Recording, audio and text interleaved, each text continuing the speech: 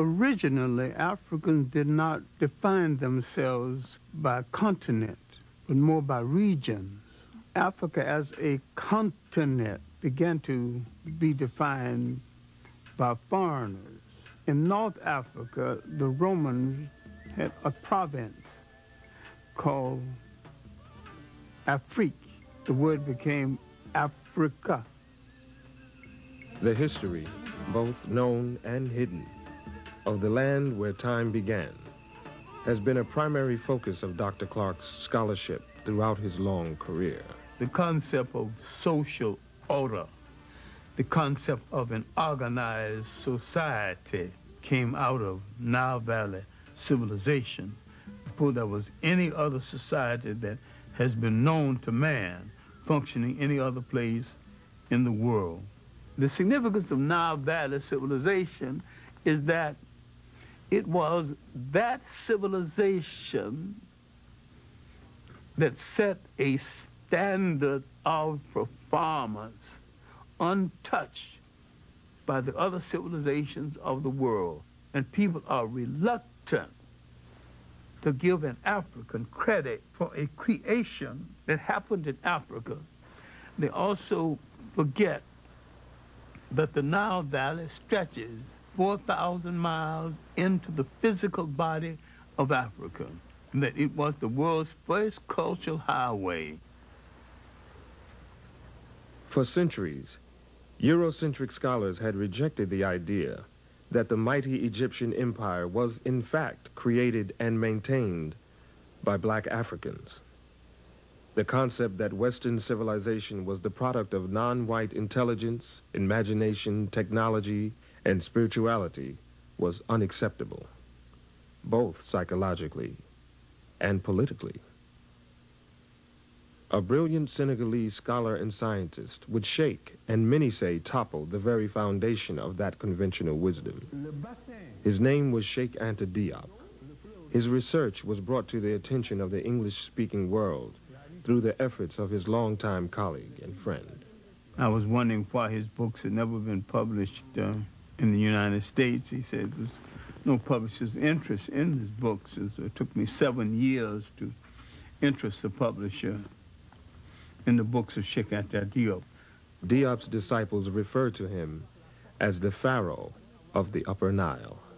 You must be strong enough and serene enough de voir les faits historiques to see the historical facts et de les interpréter and correctement. to interpret them.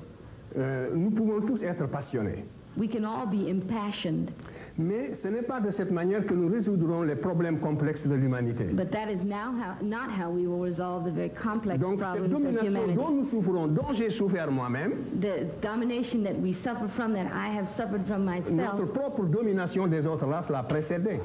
our domination of other races preceded it. Donc l'Afrique a exercé un impérialisme continu pendant 4000 ans. For 4,000 years, Black Africa had an imperialism. a Toute l'Asie period of- occidentale était conquise et était justement sous la domination noire. all of Western Asia was under the domination of blacks. On n'aurait pu jamais penser à cette époque-là que la situation pourrait un jour être renversée. And at that time, no one would ever have dreamt that the situation could be reversed. C'est pour ça que l'étude de l'histoire nous redonne la sérénité pour apprécier les faits et les relativiser. This is why the study of history gives us the serenity required to appreciate the facts as they are. 1974, he would challenge the major scholars of the world on the concept of Egypt not being anything other than an African state. In the conference on the peopling of Egypt, leading scholars of the world met and debated. Most of them wanted to put Egypt's origin outside of Africa. Cheikh Anta Diop and his protege, Theophile Obenga, placed Egypt within the context of Africa's totality. Cheikh Anta Diop was more than a historian. He's a scientist, he's a paleontologist, and he had proven that if he could get the pigment from some of the mummies, he could prove their African origins. All the rest of the conferees came just to disagree, and when it was all over, they had to admit these two men came prepared to prove their case. At that point, they began to close the door to the research of Cheikh Anta Diop.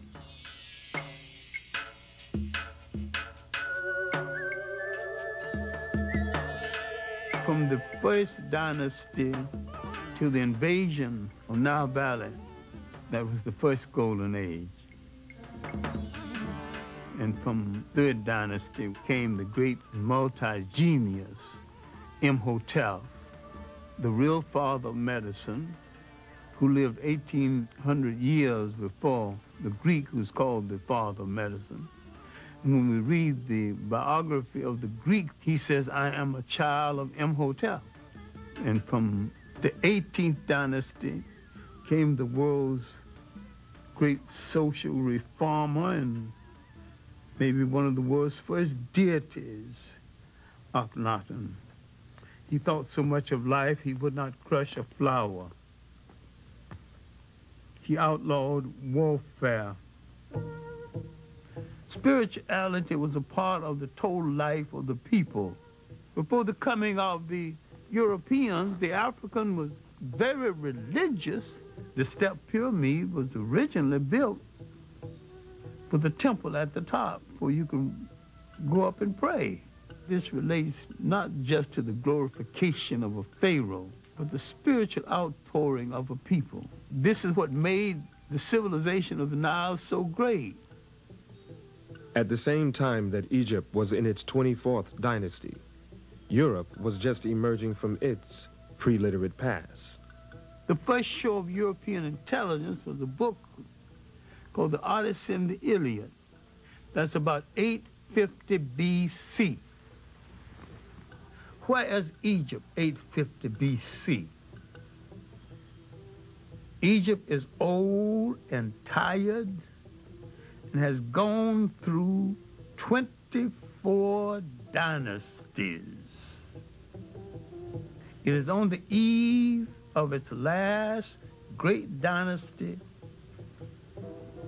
that will come from the pharaohs in the south. And the European has just written a book of folklore. Just south of Egypt lies another highly evolved black society, the Nubians. Their civilization thrived for some 3,000 years. I call the 25th dynasty the one dynasty from the south that moved up north and to tell their cousins, the Egyptians, how to rule a nation one more time. In the great show of history, this was Africa's last walk in the sun. It was a great and mighty walk. That walk had lasted 10,000 years. Now it's coming to an end. Europe is just being born.